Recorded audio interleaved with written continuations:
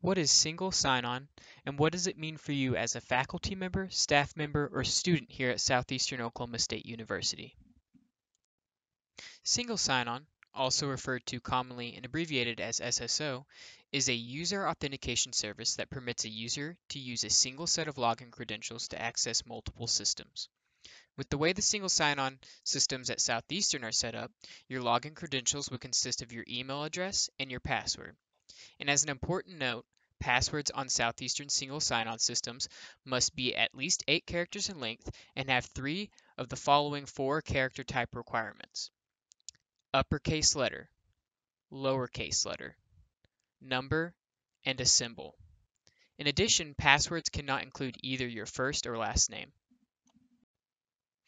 Here is a list of single sign-on systems that you are likely to utilize as a faculty member, staff member, or a student here at Southeastern Oklahoma State University. Computer logon. This can be either the computer in your faculty or staff office, or in a computer lab if you are a student. Email. Southeastern utilizes the Microsoft Office 365 hosted solution for faculty, staff, and the student email.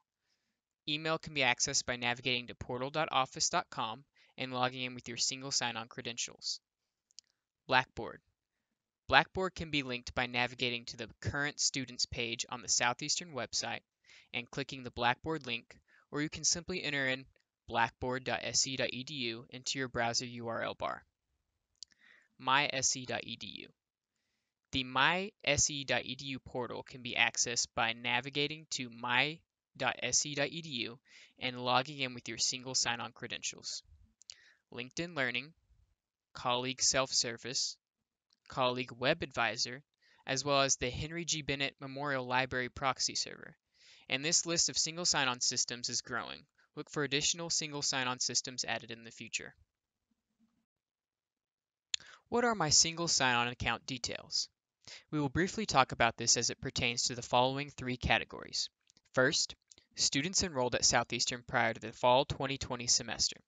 Because the university is in a transition from a legacy ERP software system to a new modern ERP system, there are some differences depending on when your first semester of enrollment is here at Southeastern.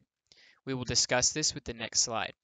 Second, we will discuss the single sign-on account details for students whose first semester of enrollment will be the fall 2020 semester or beyond. And third, we will talk about the single sign-on account details for newly hired faculty and staff. Let's proceed. Okay, let's talk about students who have been enrolled and have taken courses prior to the fall 2020 semester. Students who have been enrolled and have taken courses at Southeastern prior to the fall 2020 semester will exist in Campus Connect. To find your single sign-on account details, simply log into Campus Connect and browse to your demographics page. Your account details will be listed there. Campus Connect is not a single sign-on system, so you can log into Campus Connect without knowing your single sign-on account details.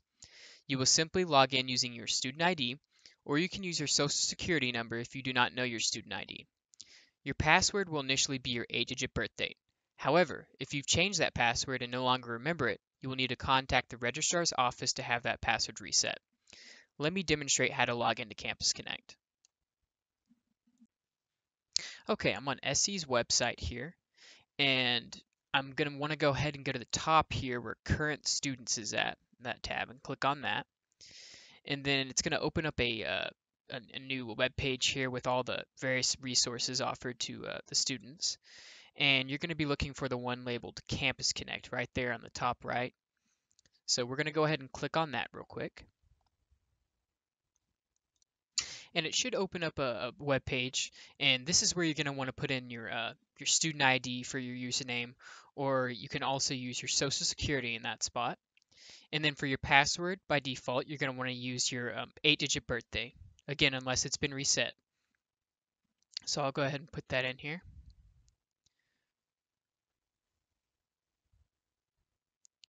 And it may prompt you a few pop-ups before you fully log in, and you can go ahead and skip those for now. And then it should bring up the first login dialog box with all of your student account information. Okay, now that we've demonstrated how students enrolled prior to the fall 2020 semester access their single sign-on account details, Let's talk about students whose first semester is not until the fall 2020 semester or beyond.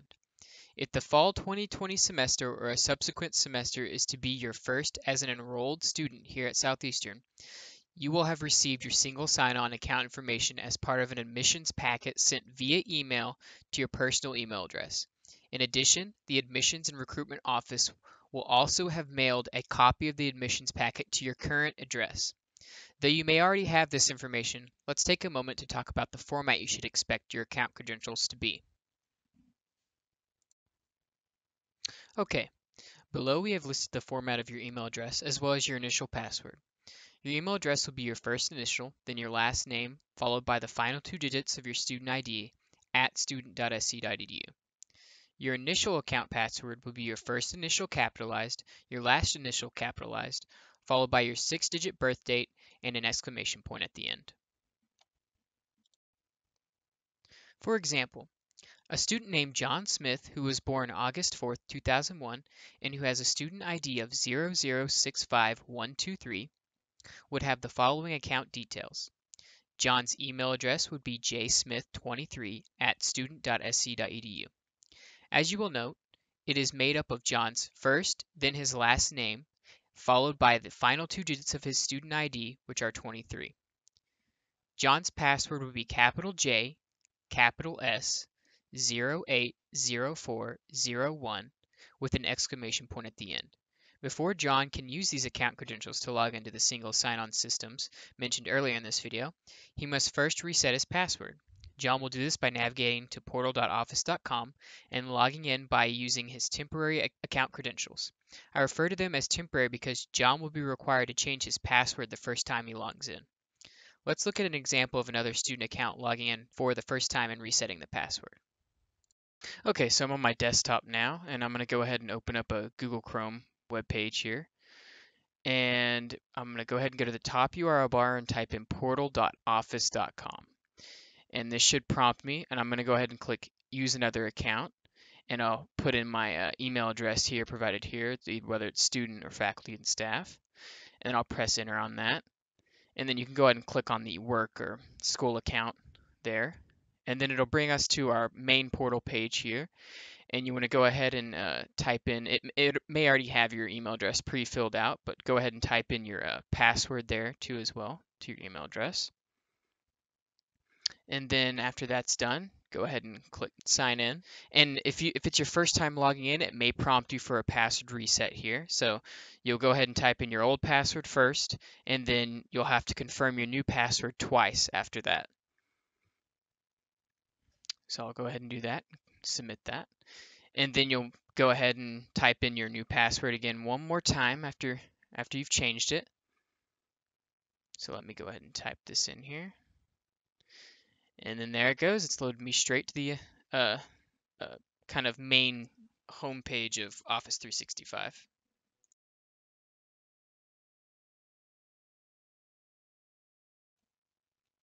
Okay, now let's move on to single sign-on account details for faculty and staff here at Southeastern. As a newly hired faculty or staff member, your single sign-on account will be automatically created during the hiring process. You will utilize this account to log in to your office computer, access your email, or log into any of the single sign-on systems mentioned earlier in this video. Your account details will look like the following. First initial, followed by your last name at sc.edu. Your initial password will be your first initial capitalized, your last initial capitalized, followed by your 6-digit birth date and an exclamation point at the end. And here we have an example of a newly hired staff member named Joyce Smith, and Joyce was born on March 22nd, 1977. Joyce's username is jsmith, which makes her email address jsmith@sc.edu. Because Joyce was born March 22nd, 1977, her initial password is capital J, capital S, 032277, exclamation point. Joyce will be prompted to change her password the first time she logs in. Well, that just about covers the single sign-on accounts information that you will need to know.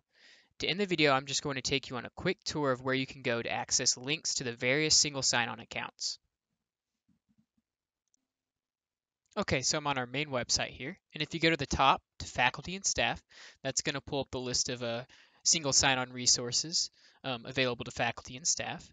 And then you can also go to current students, the same spot right up there, right besides faculty and staff. And that's all the resources that are going to be available for any current students as well. Please like and subscribe to our YouTube channel, as well as follow us on Facebook at facebook.com/SEInfotech. Thank you.